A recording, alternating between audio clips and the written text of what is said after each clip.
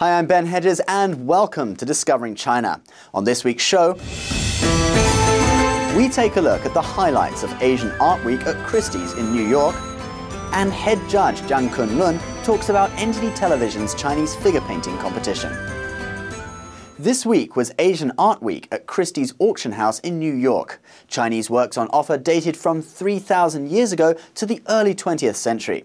Now, Margaret Trey features 3 interesting highlights made of 3 different materials: porcelain, bronze and glass.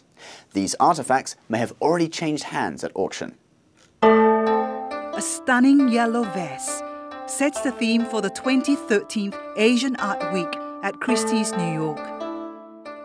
This is a really wonderful piece. It's one of only 2 known. And this piece comes from the Springfield Art Museum. Michael Bess is the co-head of the Chinese Ceramics and Works of Art department. He talks about its unique qualities. This vase dates to the Qianlong period, and we know this because on the base of it, it's inscribed with the mark of the Qianlong Emperor in seal script. This one just shows a very rare combination of yellow glaze, which of course yellow is the color of the imperial color, but it's combined here with underglazed blue cobalt decoration. So a very rare combination, probably very difficult to achieve since it wasn't utilized very often. But they further decorated the yellow glazed area with incised designs of dragons. So you have a front-faced dragon kind of confronting this flaming pearl right here. And over here is a side-facing dragon striding and looking up at the flaming pearl. The vase is expected to fetch more than its estimated value of $500,000 US. It is part of the fine Chinese ceramics and works of art collection on offer during the Spring Asian Art Week. We have 4 sales and 5 catalogs. So we have you walked by through the lobby gallery, the Lazadro collection of finely carved jades and works of art. Then we'll be moving into our private owner, single owner sale of snuff bottles, the Schoenfeld collection, and then we have our parts 1 and 2 of Chinese works of art. This bronze wine container is also expected to be popular with buyers. Bronze vessel, which is called a Fang Yi. It dates to the late Shang Dynasty, 12th, 11th century BC. This was one of the vessel shapes that was used by the aristocracy in worship to the ancestors, so they would make offerings of food and wine. And this is a wine vessel to contain wine. And it dates to the period when the Shang capital was in Anyang, and it's considered like the high point of Shang casting. Bronze was the most precious metal of the period. Bronze was a commodity of the elite, the royalty, that would use them for ritual sacrifices. The vessel is estimated to fetch between $800,000 and $1.2 million. Bass says this is a reasonable price. You know, this is one of the elite vessel shapes, so the proportions of the pieces are just very, very elegant, very strong. It has beautiful size, a very interesting shape, very fine casting with these mysterious masks on there. You can see this mask with the 2 eyes, the horns. It's like that's the upper jaw and then the horns of that mask. And it's perhaps it's called a Tiao Tian mask, which is thought to ward off evil. Another highlight is this glass vase. It's really an exceptionally rare vase. We know that this vase dates to the Qianlong period because it's inscribed on the base with the mark of the Qianlong Emperor. It shows what top artisans could do during that period.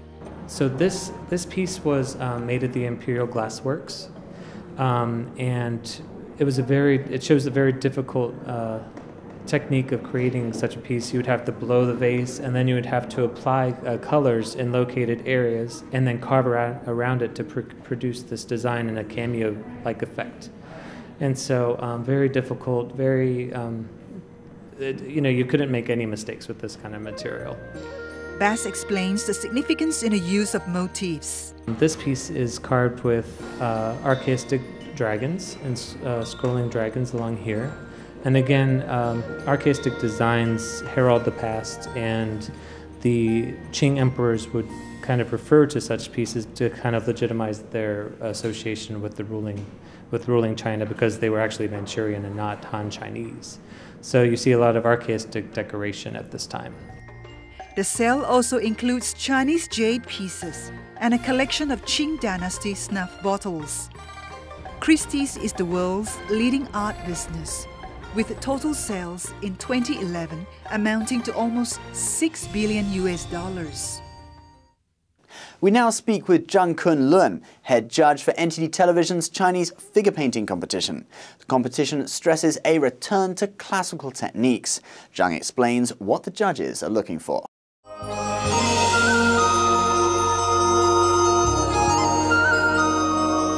Traditional realist painting is a significant part of Western culture, but has also attracted accomplished Chinese artists. The art of traditional painting actually originated from the Western world. This form of painting has been very well developed as it has a complete set of theories and school training. It is very complete, systematic, and professional. Therefore, this painting art is like a very precious treasure in the treasure trove of world culture. This year, NTD Television will hold its 4th International Chinese Figure Painting Competition, with the goal of bringing traditional culture once again to the forefront in the modern world. In China nowadays, after the disaster in which most of the traditional Chinese culture was destroyed by the Communist Party, so many Chinese people don't actually know how glorious our Chinese civilization once was, and how extensive and profound the Chinese culture is. With this in mind, we decided to use this best art technique in the Western world to demonstrate the profound Chinese culture. This is our goal. Also, we want to create a good connection between the Chinese culture and Western culture. Head judge Zhang Kunlun says traditional art brings great benefit to all of humankind. Traditional painting art emphasizes the importance of the contents and forms that can express the truth, beauty, and virtue, things that will be good to humankind. In terms of the content, it has to be positive and bright, which will be good for people's physical and mental health. In contrast, Zhang says modern art comes from the negative aspects of people's character. In addition, nowadays, under the influence of a society full of unhealthy ways and customs, people have strong pursuits of self-fame and wealth. These impure thoughts have also been brought into the artwork. Modern artwork, from Impressionism to Abstractionism, is in lack of logics and very confused due to people's variable thoughts.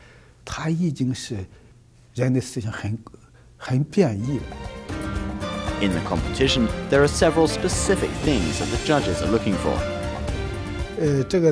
We have several criteria. First, it's the concept, whether they have good content. This is very important as our artwork has to consider the responsibility for the audience and our society. Secondly, it has to use the traditional realist style, and this is the pure and nice way that God's introduced to humankind. We have to restore this traditional method. Zhang Kunlun hopes that professional painters will join his mission and sign up for the 2013 competition. The contest will be held in fall. Contestants have until July 10th, 2013 to sign up. Well, thank you for watching Discovering China. We'll be back next week, but until then, don't forget to subscribe to our show on YouTube and like us on Facebook. Bye for now.